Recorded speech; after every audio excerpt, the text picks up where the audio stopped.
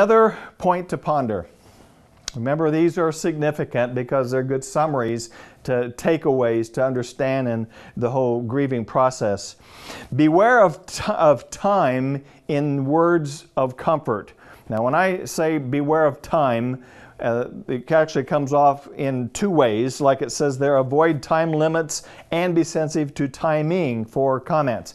So time limits and timing, such as, well, you should be over it by now. That's a time thing. You know, somehow there's been time, and so that person's idea or your idea, well, it's been 6 months, you should be over it.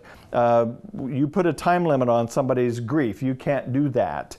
You have to beware doing that. Or another one is timing.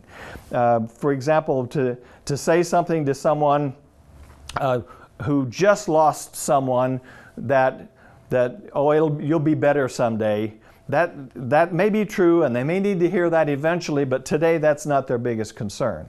So the timing for saying certain things oftentimes comes into play as well. So beware of time in the words of comfort to people, whether it be timing or a time frame for their grief to deal with it in whatever way is going to be necessary.